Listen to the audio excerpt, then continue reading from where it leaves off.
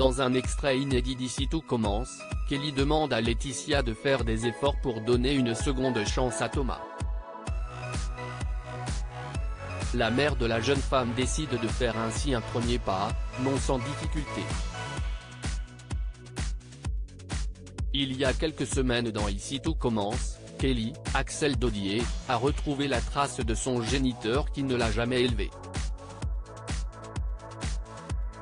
En effet, à l'époque où Laetitia, Florence Coste, sa mère, est tombée enceinte, Thomas, Ifig Brouard, a préféré prendre la poudre d'escampette. Laetitia en veut à Thomas, mais aujourd'hui, la seconde année de l'Institut Auguste Armand a entrepris des démarches pour tenter de bâtir une relation avec son père absent.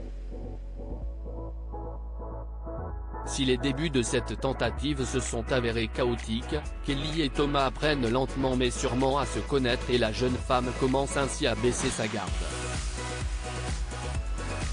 Du côté de Laetitia, en revanche, ce n'est pas le même son de cloche.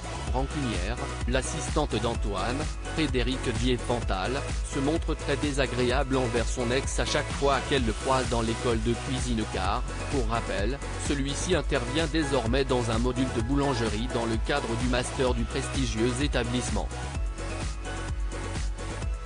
Kelly aimerait que Laetitia redonne une chance à Thomas à son tour. D'ailleurs, elle décide de provoquer un peu le destin. Dans un extrait inédit d'Ici tout commence dévoilé par TF1, les filles Rigaud croisent l'artisan dans le parc et Kelly demande alors à sa mère de faire un effort pour aller échanger calmement avec son amour de jeunesse. Kelly fait une demande à sa mère, Laetitia rechigne mais fait un pas vers le principal intéressé. Thomas est surpris, cette dernière ne s'est pas adressée à lui aussi gentiment depuis des lustres. Les anciens amants évoquent même quelques souvenirs de leur passé commun. Thomas indique à Laetitia qu'il préfère largement parler avec elle quand elle est de cette humeur car la version d'elle énervée et agressive ne lui manque pas du tout. Continueront-ils à avancer dans cette direction? Rien n'est moins sûr. Laetitia et Kelly ignorent encore que Salomé, Aurélie Ponce, et Thomas se rapprochent de plus en plus. Comme l'a même révélé Aurélie Ponce, l'étudiante et celui-ci vont prochainement s'embrasser.